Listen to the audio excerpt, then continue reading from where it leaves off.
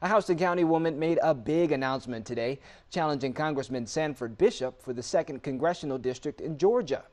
Vivian Childs announced she's running in the race. She kicked off her campaign with the announcement in front of dozens of local leaders and community members. Her plans to focus on agriculture and military were two hot topics that she believes are vital to improve in the area.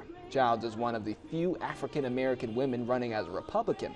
She says her political party has nothing to do with the love she has for her community.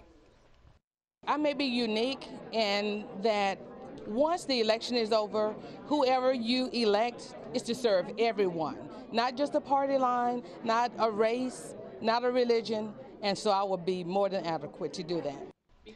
Congressman Sanford Bishop currently holds the 2nd Congressional District seat.